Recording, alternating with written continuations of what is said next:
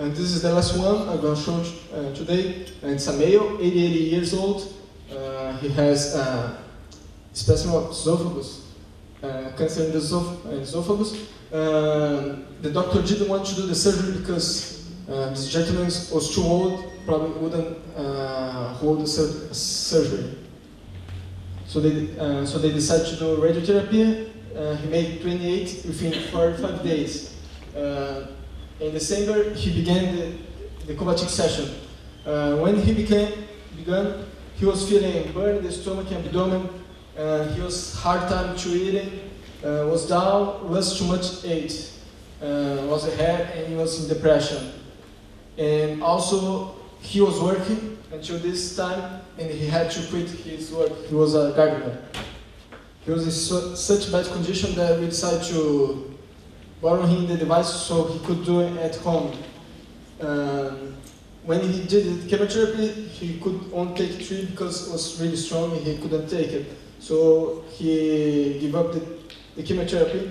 He followed just doing the Kovacsik method. After some months, he started to increase age, and he started to feel more disposed, and he felt able to go back to the garden work, but now just like a hobby.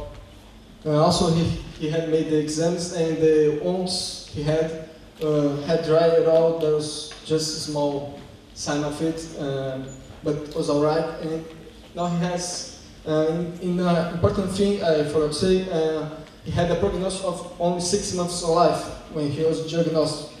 And here, it's more than a year. He was better than ever. These were just a few cases we have. Unfortunately, I cannot tell more detail in here, but if anyone here is interested to know better the treatment and see some exams and some more information, just tell me. I'm able to talk.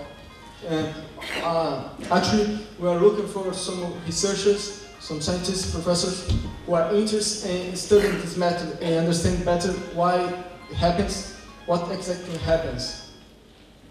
And to finish, I'd just like to explain why our organization is called Estevam and Maria Kovacsik. We choose this name because we understand that Estevam represents the science of the method, and Maria represents the love.